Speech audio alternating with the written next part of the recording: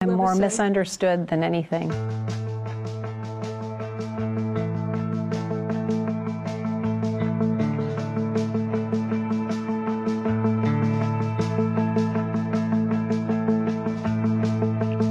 Why take money away from that school that's not working? Well, we should be funding and investing in students, not in school buildings, not in institutions, not in systems. Okay,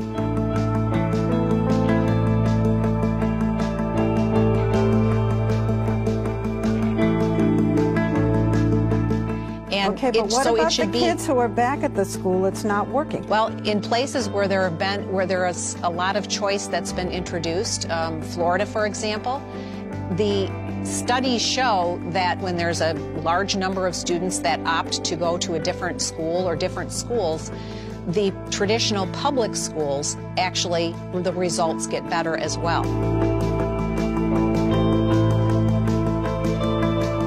Now, has that happened in Michigan? I don't know. Overall, I can't say overall that they have all gotten better. Have you seen the really bad schools? Maybe try to figure out what they're doing? I have not intentionally visited schools that are underperforming. Maybe you should. Maybe I should, yes.